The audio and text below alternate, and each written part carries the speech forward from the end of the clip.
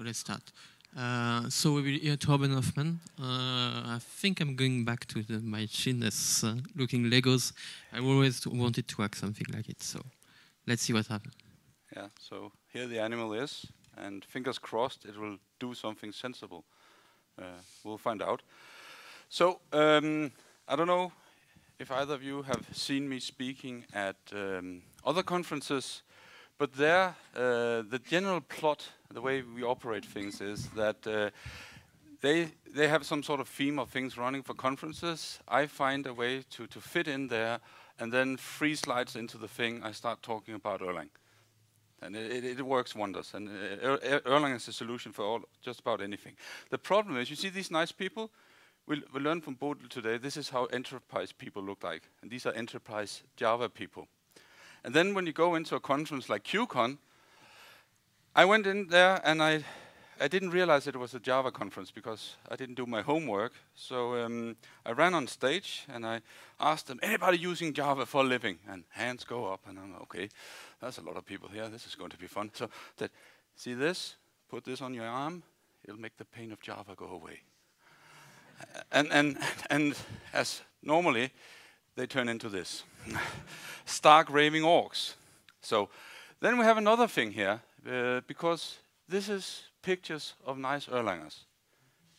The community here, nice people, everything. And then you get the idea and you talk about it on the mailing list, and you suggest slightly, in a parenthesis almost, maybe I will use Elixir to teach kids how to program.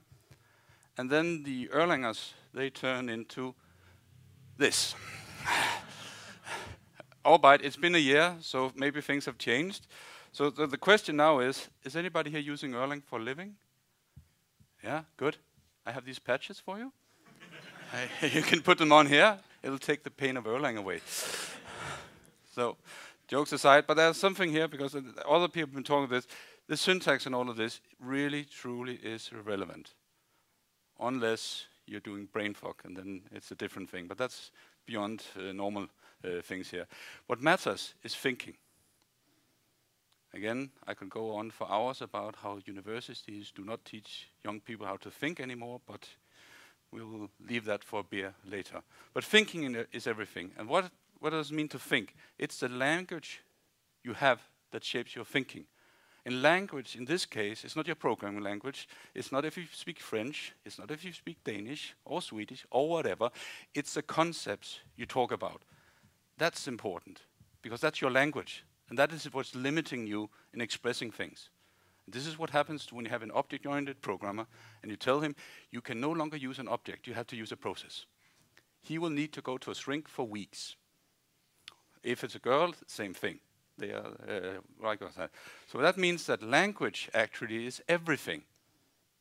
So that's a good thing to remember. Language is everything. Good. So that's said. So now you've been warned. There will be Elixir in this talk there, and there will be Lego. So the first encounter I had with this Mindstorm thing here, not this particular set because that's the Stockholm office one, was in Legoland in 2008. They had a huge demo room. And then I told my wife, I'll just go in and try this out with my son. I'll only do the trying out. And she looks at me, really? Yes, I'll not be buying anything. You make promises and everything there. So I went in and we had this father-son moment. and evidently it stuck a bit harder with me, because last week I did this presentation and I had my son in the audience in London, and I asked him just to make sure that this really came through as a wonderful moment and everything. Do you remember? And he said, no, not really. It goes to show when you have a teenager, you need to rehearse things with them.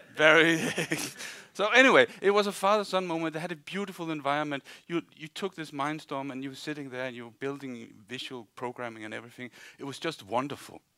So I just went out there, didn't look at the wife, just went straight to the booth and bought a Lego Mindstorm set. And later I had to buy her back to recover from that, but never mind, you fix it. And then we come home. And then I'm expecting this again, because this is cool. This is what you want to do with your kids there. And then I turn into this. Because it turns out that the environment they show you in the demo room is a demo environment. it's shielding you from all the nastiness of the lab view graphical environments that ships with the Lego Mindstorm. And I'm sitting there, and my son goes, "Dad, can we get it to work?" No, we can't. Dad doesn't understand this. Dad doesn't understand visual sequential programming. And it was just horrible. So, luckily enough, I sold it off with a profit, because I'd bought it in Legoland and I got a discount and everything. So I avoided having to buy another bag for my wife for selling it, so that was good. Then, 2013, my son goes, I think I'd like a Lego Mindstorm kit. And in my head, father-son moment again, this is going to be great. So we buy a new set. Not on discount, but this time it was on his Christmas wish list, so it didn't involve another bag. So I was cool, this is good. And then we open up the thing, and we start the visual environment, and this is the feeling. The same pain again. And I couldn't explain these things, even though time has passed. It was the same monstrous pain of programming. Try the environment one day, and you will understand what it is.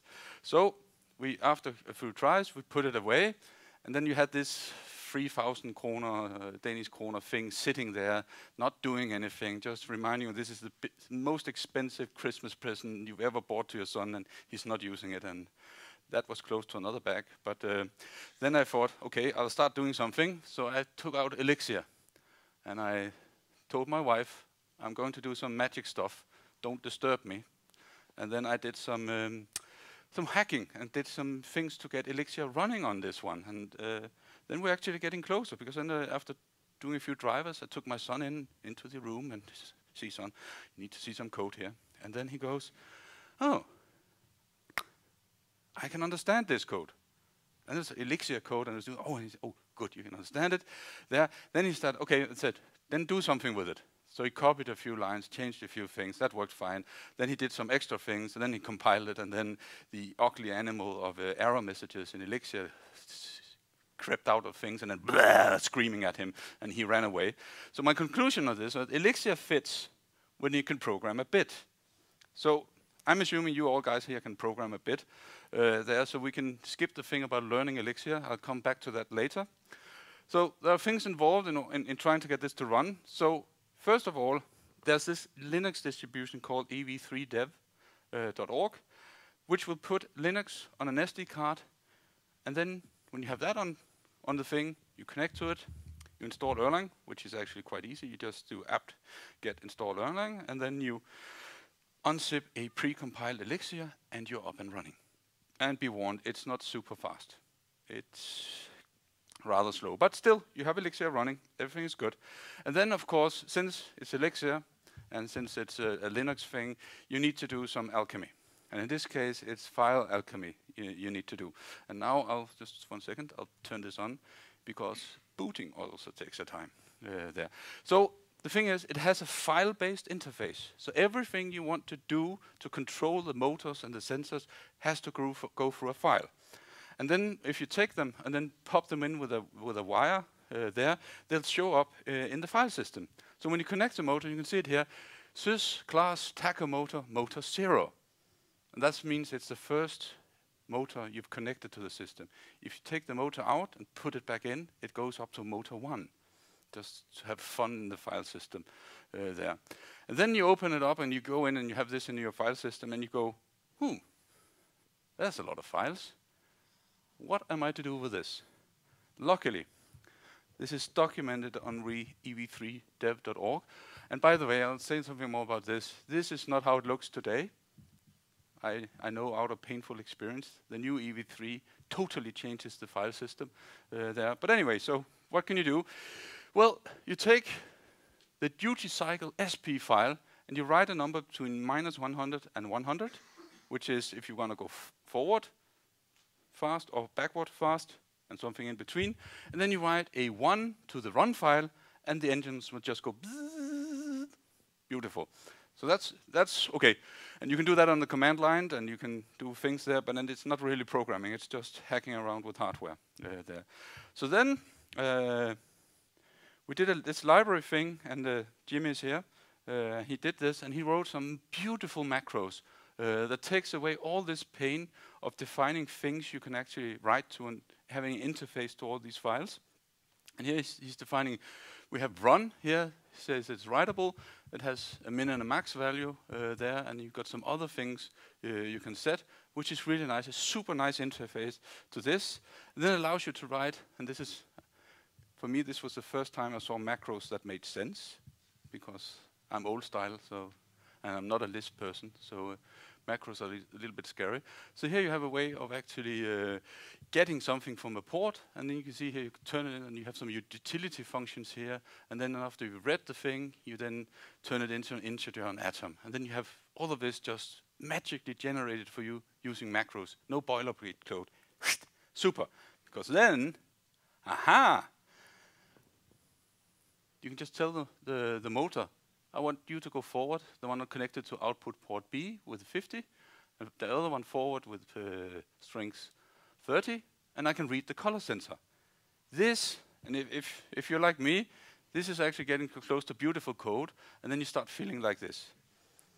And then again, you're sitting there spinning in your little office, and everything is good there. I work at home, so it's okay for me to sit and spin. It doesn't disturb anybody.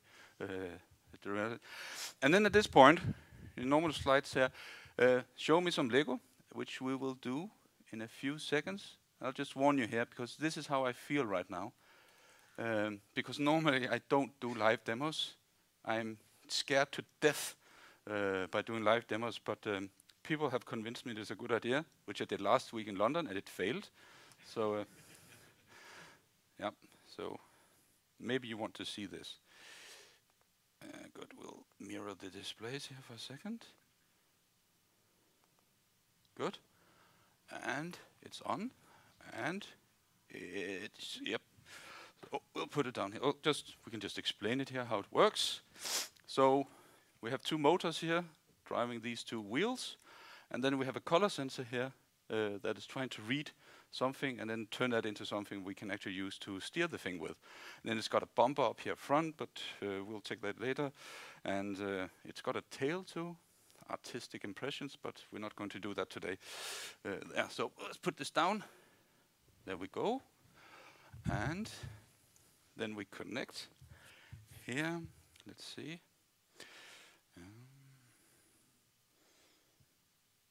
I can't spell.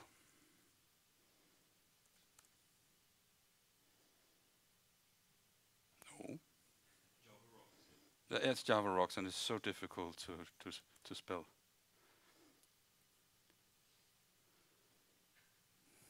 Oh, there we go. Oh, good. The password is, of course, Elixir, but yeah. So now you can steal my SD card. Yeah. Good. And let's see. Yeah, it resets the date every time you restart it. It's beautiful. 1 second.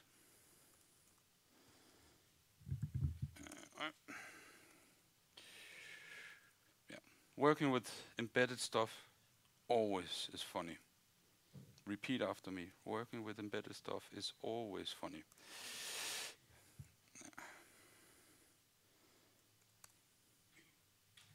Good. So good. And now IEX minus S mix. First we need to get Erlang running. Erlang is a resource hawk. It's just going in there, stealing all the CPU power, and you can almost feel the batteries getting hot over here, there. And then we put Elixir on top of that just to make sure that we take everything out of this one. Yeah. Just give it a few seconds.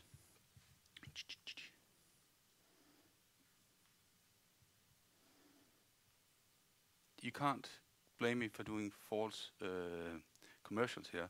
You'll see how it really is. There, you won't be going home and see, oh, it just works. No, it takes a little bit of patience here. So, good. Ready? And yeah, sometimes it fails like that. Don't despair. We start again. Yes. See?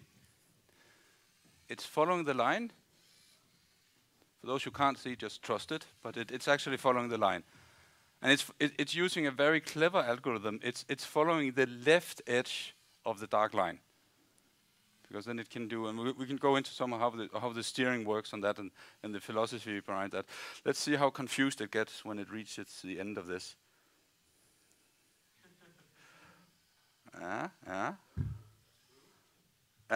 then it thinks it found a line there. Yeah, poor thing, but we'll put it out of its misery now. And actually, no, let me just show you something. See, we're safety cautious here. So this was a bumper. So when it bumps into something, it actually stops. So it has a safety feature. So no Legos were hurt in this presentation. Yeah. So, good. Thank you. Yeah, that will of course be the last time in my life a live demo has ever worked. So, but we'll just savor the moment for a second. Good. Anyway, so I feel a little less like this guy right now there. So then this has of course been coded in a very Elixir way, a Beamster way of programming it. But let's go through the different stages of how to approach this and do these things. So a naive approach to program this, even if you're in Elixir and you're just coming to the thing there, would be that you take one process to be the controller. And then you have a timer to trigger this process to go read off the sensors. And then you change the motor settings. And then the problem with that one is it has no leverage of processes. And that means that this way of structuring your program is a bad fit for what Elixir and Erlang is about. It's about processes and message passing. So if you're doing this, you're programming the thing as if you were doing Python. Then by all means, stay in Python. Do not take a sip of the divine water called Elixir and Erlang. Don't do it. Stay away there. But if you want to do this, you have to do something. And that comes down to the golden trinity of Erlang, which applies to Elixir as well there. So these are the things. I took a walk one day because you think better when you walk. Anybody who claims to be thinking while sitting in front of a computer screen, that person is lying. Simply, you need to walk to think. Anyway, so the things I would never remove from Erlang, because if they remove some of this, I'll be running screamingly away from it, and I'll also be running screamingly away from Elixir, because then it's not magic anymore.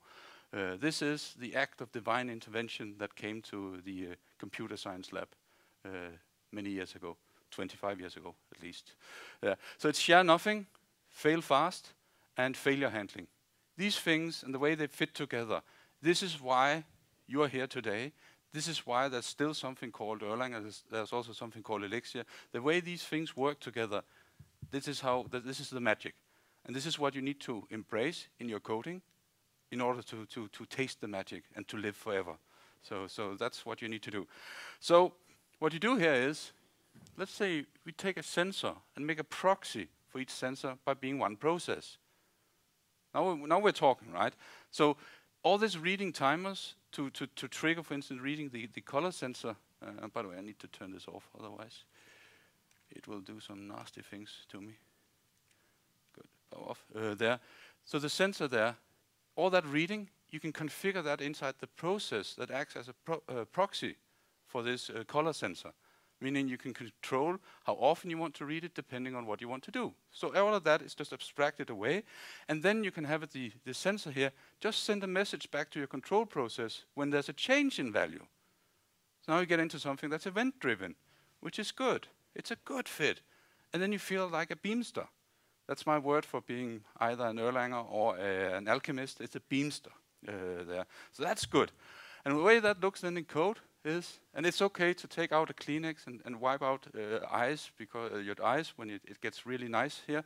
I get tears in my eyes when I see nice code, so it's okay. No pointing fingers over that. So here you have this thing. You read the color off here. Then you do a bit of monkling to figure out if it has changed sufficiently. There you're taking all same and blah blah blah. And then should you have a change in color, you notify the line follower, the brain of your system, that good, we have a new color here, there, and then you continue, you repeat, and then you do since this is inside a GenFSM, you do a no reply because it was a message you got, and then you're just sending yourself another check with that interval you've set when you want to read the color. This is how easy code should be. So this one is separated, there's a color sensor, it's doing its own life. And then we can also the bumper, you saw the bumper in action, and that is actually quite easy, because when the bumper feels that it has a value of pressed, it will just notify the line follower that the bumper has hit something. And then it's up to the controller to figure out what to do with this bumper hit. And then it'll check again if it has hit anything there. So it's again read sensor, notify the controller, and repeat the whole thing. So you can do these nice little abstractions for each of the little components in your hardware thing. And then we come to where I'm, when I'm sitting here, the first time I did that, I was crying like a baby because this is so beautiful. So you have a color sensor here, and you draw that as a circle because it's a process. And then you have the controller. And then you're sending a message to that. And the beautiful thing here is that then this color sensor, you can barely see it, but there's a wire here going here somewhere. There. And that wire equates the message passing between the two processes. So the software architecture resembles the physical architecture of what you're doing. Go find that in a Java program, please. Can't do that. And then, of course, the beauty just goes on and on. So you have your motors here, and you're just sending commands to them. And again, they're connected by wires to your control. So everything's adding up. And then, because these things are simple, we just add another process, the bumper. And that will be connected again by another wire, and it will send a bumper hit in. So this is just one-to-one match between physical and conceptual software architecture. It doesn't get any better than this, simply. Not in this slideshow, anyway. So the line follower, we've seen it. It follows the left edge of the line there, and it's implemented as GenFSM. And it has a number of little small functions to control the motors. I'll show a little bit of the code here. So here, it'll, let's see, let's call this the line right now. So if it's on the left side of the line, it'll say, now I need to drive forward slightly right until I find the line again. So that's the logic here. I'll just do that. And the forward slide right is, of course, that you tell the left engine to run a little faster than the right engine, and then you'll curve to the right there. And then you wait on here until you see the target color you're looking for. That's, of course, the color of the line. And that's why we have a black color down there, because describing what the Erlang solutions logo look like as one color is a little difficult there. So you see, as soon as you find that, you say, now I'm on the right side of the edge. And that means I need to then do the opposite thing and start turning a little bit left. And that's why you saw the robot going, it was not drunk, it was just trying to find a line ever so simply. And then, this is pretty good. And then you go to the all state events, and this is like the bumper hit, or if you just ask the thing to stop. And the bumper hit here is when you get that event in, you stop all the motors and all the event generators, that's all your sensors here, and you just terminate this state FSM here. So this is also very nice there. Other things you can do there where it gets even more nice is that if you have the time to do that, I haven't had so far, you can protect the hardware. Because that process, that's not the sensor, you can't do anything to protect that or harm that there. But the motors, if you give them the signal to go back and forth all the time, very fast, you'll break motors. That's just the way these things are. They are very sturdy. Lego has made some really good stuff, but they are still, despite being a Danish company, the biggest toy company in the world, they are still have to obey the laws of physics. So they still have to adhere to that. So those motors can be damaged there. But the thing is here, you can create that process for your motor. You can build into that you'll control that you're not going outside its safety limits. And that's a nice thing you can do with this. Try coding this in your normal loop. No, this is a thing that's a property of that motor. It has to go inside the abstraction for the motor there. As you saw, reaction to the bumper, fairly easy there. And then you also got this smoothing of sensor readings by reading and reading. And it was inside the process. It was inside the color sensor that we did that smoothing. Nothing on the outside. We just decided this is an abstraction we're building, and it's quite easy to do. Good. Now, the problem here is problem. There are those people here that, can we do it a little bit more direct? So this involved fuddling around with Linux. And it also meant fuddling around with these SD cards.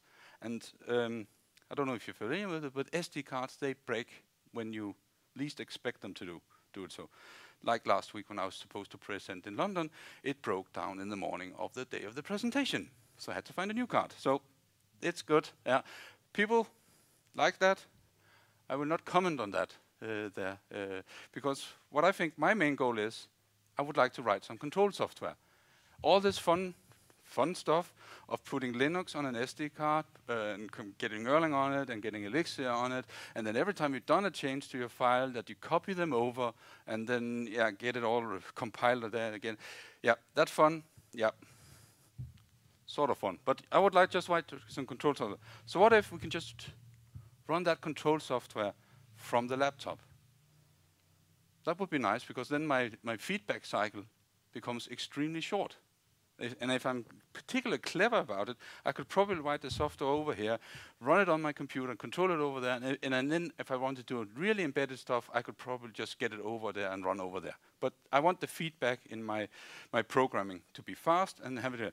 Luckily, Lego has created something called direct commands, which means that you pull out the SD card here with the Linux on it, and then you just boot the normal software, and then you can send commands to control all the sensors and motors using these commands, and it's over Bluetooth or Wi-Fi there. And then you can run whatever program you want to control the thing on your own machine, speeding up development time, speeding up the feedback loop, and making everything good. And then, if you're an old telecom guy like me, then again, Kleenex out, because we have these instructions here with opcodes and arguments and how encoding and everything, and it gets even better. It gets even better. Because then you get to the command encoding. And then when you're sitting around people that actually try to do this in Java and have done it, and they're just crying over this shit because it's not doable. And this kind of thing, okay, they cry, and I just look at it and go, yes, I know exactly what to do here. So what you do is, you write a simple function for it. So you take in something here, a command type, the command, some options to it, and then at the end of the day, let's forget about this for a second, you just say, byte size of the command I'm sending +5, because that's the header here, and that has to be encoded in 16 bits, little engine encoded. It's okay to cry now. And then you have the message counter here, the same thing here, and you have some bytes coming here, and then here's the extra beauty. I only need 6 bits for this alloc local thing, and I only need 2 bits for this one. This 3 or 4 classes in Java to get the shit done. Lovely, lovely. Of course, we're cheating a little bit here, because you also have to use some of these underlying parameter encoding functions. But then again, this is also good. Depending on the size of this numeric variable we were trying to encode, there are different ways of encoding it. So the first one is interesting, because it's when it's less than 32, you can do this one, where you put in a short format, which of course is 1 bit. Lovely. And you tell us the constant afterwards, also 1 bit, and then the size comes here in the last remaining 6 bits. Go home, do this in C, and lose your hair. I've never done this in C, I still have my hair. So there you go. And then, of course, if it gets longer, you tell it it's a long format, constant value, and magic, there needs to be a 0, filling 2 bits here. Have no idea about that. Did you figure that out, Jimmy? Yeah, it's a mystery. Yeah, this has to be a little bit of alchemy even in coding here. And then again, the value itself here, the last 8 bits. This is nice. Okay, so.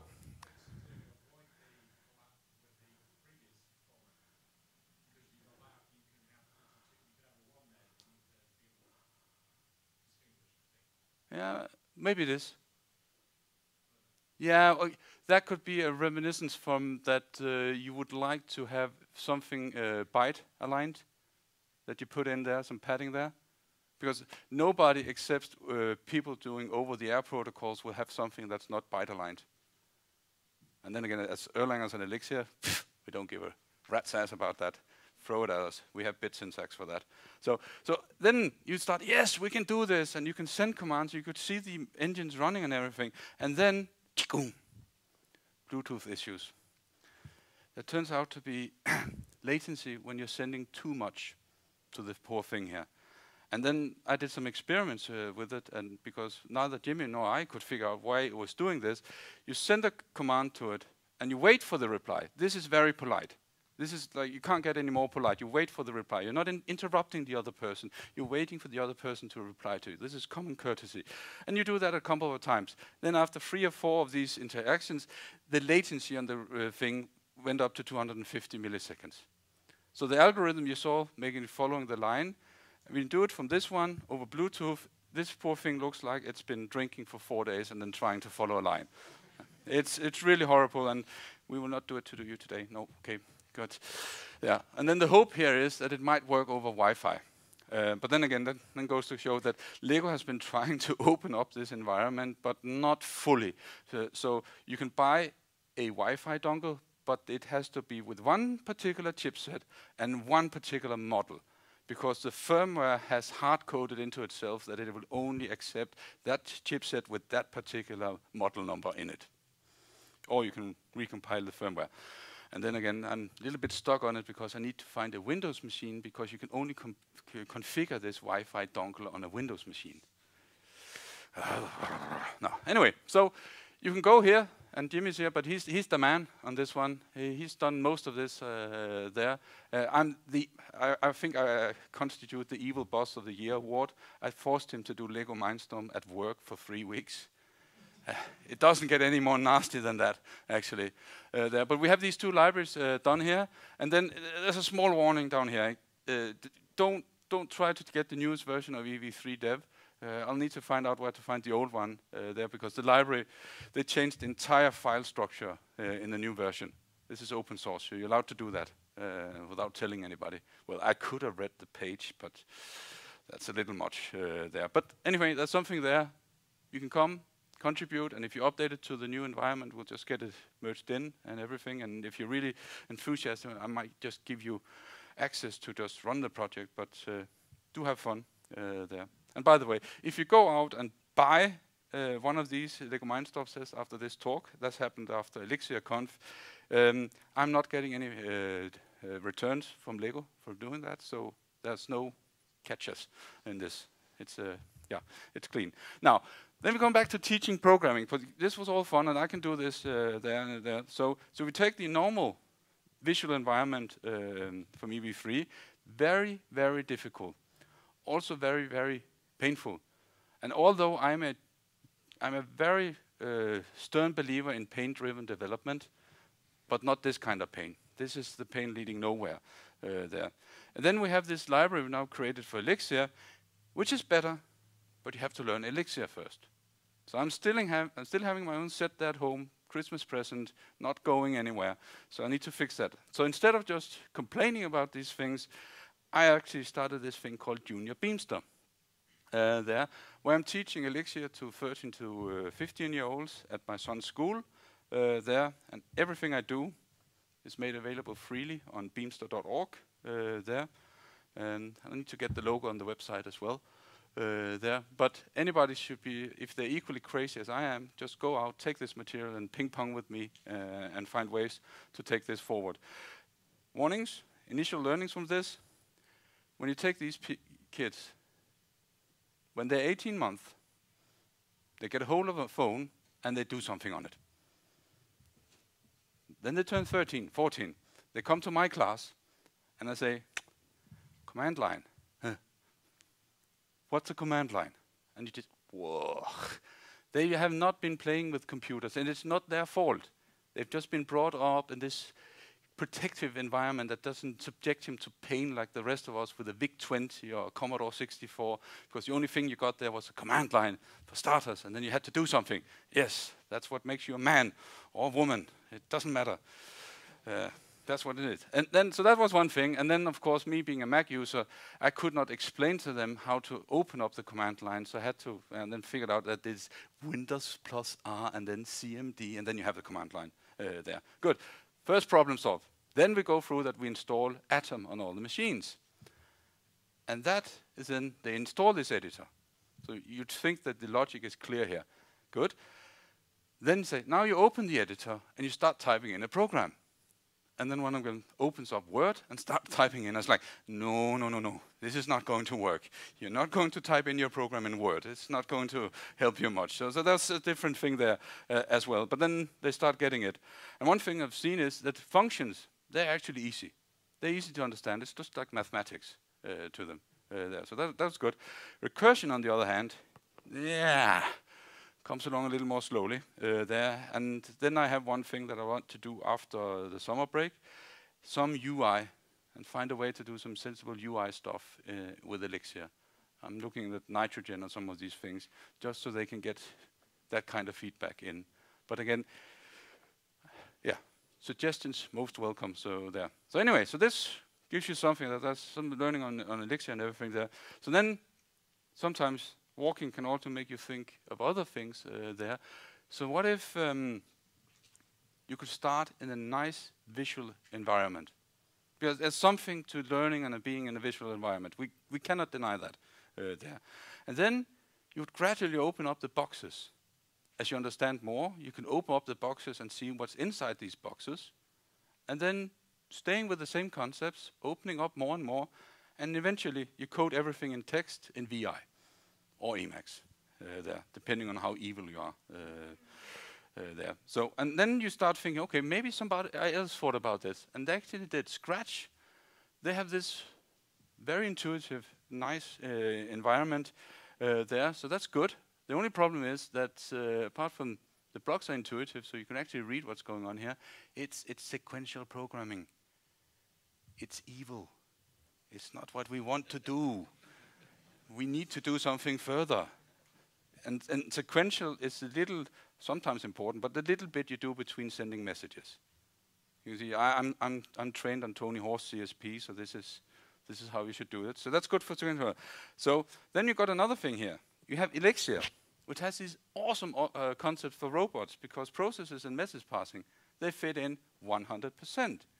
How can we combine these things to give us something bigger? So we take that each sensor actuator, just a process, the wires EQ communication, and you end up with this visual environment. And then the first thing you do is you give each of these elements a default behavior. Yeah, there's a reason why I'm into computer science and not graphic design there. But anyway, you open up the box and you can see the default code. So when people start putting in a sensor and connect it to something, there'll be a little default thing saying, oh, you have a color sensor here. Depending on what color you're reading, it'll turn on the engine to do this or that. And then that code will be showing in the box when they open it up. And then gradually they'll go from seeing the same concepts here, messages, wires showing where the messages are going, and then a little bit of code to do the transformations on it.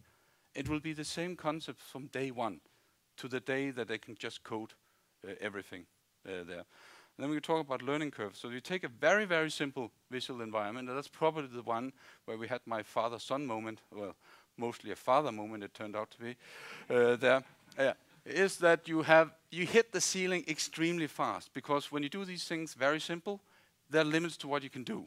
Then it just stops, and this is an issue. Everybody's trying to do these things. You hit the ceiling very fast, and then it's not fun anymore. So you have fun for 3 months, and then whatever kit you have goes away.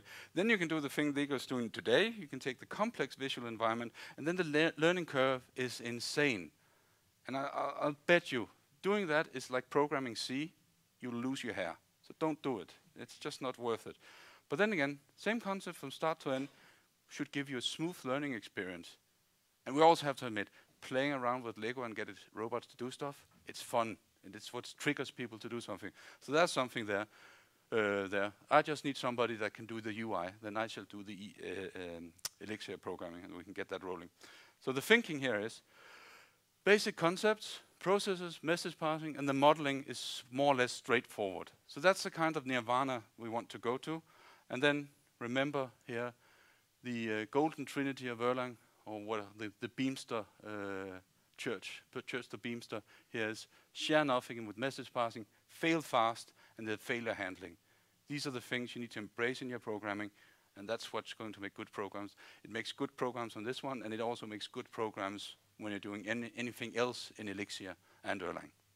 So that's it. Thank you.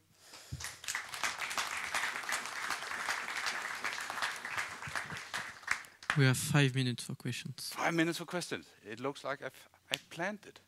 Good. Questions? Yes?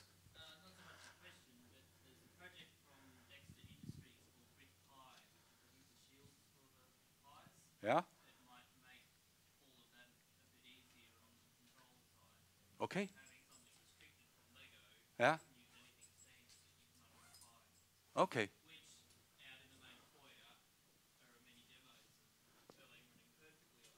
Yeah, well, I've been involved in getting Erlang running on those pies there. So what's your brick? Brick pie. Okay, good. I'll have a look at that. That could be really good to get that rolling. Might make it easier there. Well, so what's your solution to doing Scratch for Erlang? Well, my solution there is that you get something like, I want this kind of visual notation where I can see my processes being key building blocks. And I also want my message passing to stand out. And then I want to be able to, again, so click on the boxes and then open up and see the handling, like the handle info, the handle event.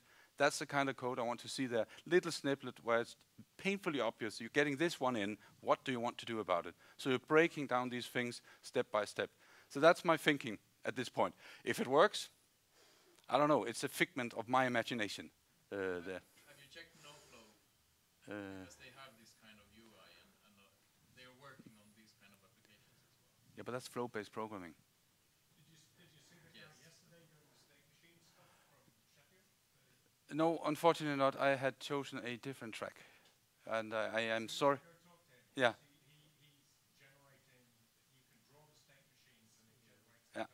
Yeah, maybe I can use that to get a shortcut on getting this rolling, because that would be really cool. The UI should be general. It doesn't need to be flow-based programming underneath because it's quite much this. Well, anything I can steal, perfect. And NoFlow? It was a NoFlow? Yeah, And that's Flow is that UI. yeah, and that's open source.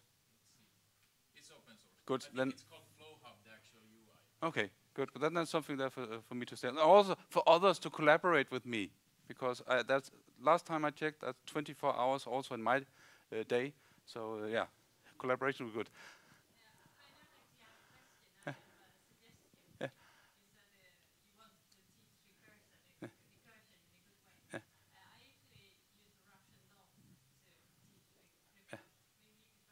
Yeah, actually, I tried that when I was, okay, the video is still on. I'll say it anyway. I actually, in my youth, went to the dark side and I taught Java at the technical university. To my defense, I taught them recursion there, just so they learned how to think a little in that.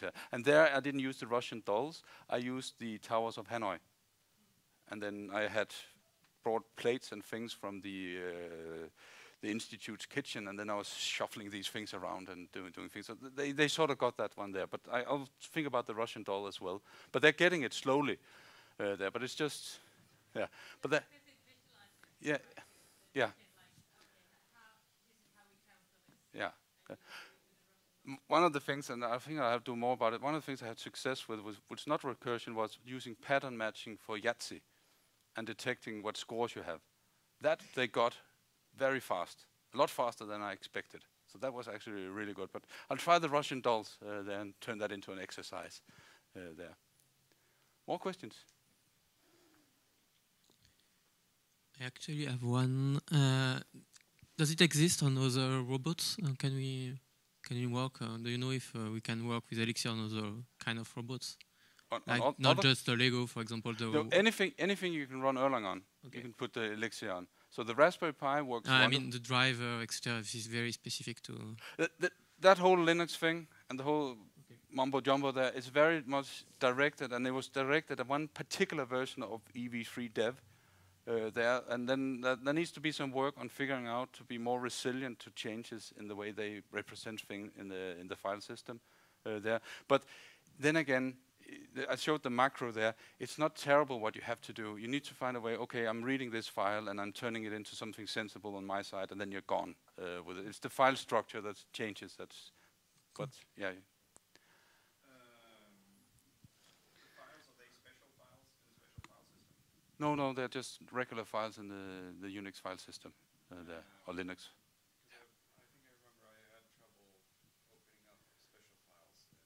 Yeah, but these seems totally straight to me. But you need to close them every time you do something, because when you open up the run file, you need to write it down, and then it needs to be flushed and to the file before all the magic that happens inside that EV3 thing detects it there. But that works fast enough to see. You saw the line follower, so there. I'm not sure how much speed we can give it, and then it'll still follow the line. But it works fast enough for that. So, yeah. Okay, that was the last question. Unfortunately, thank you. Thank you.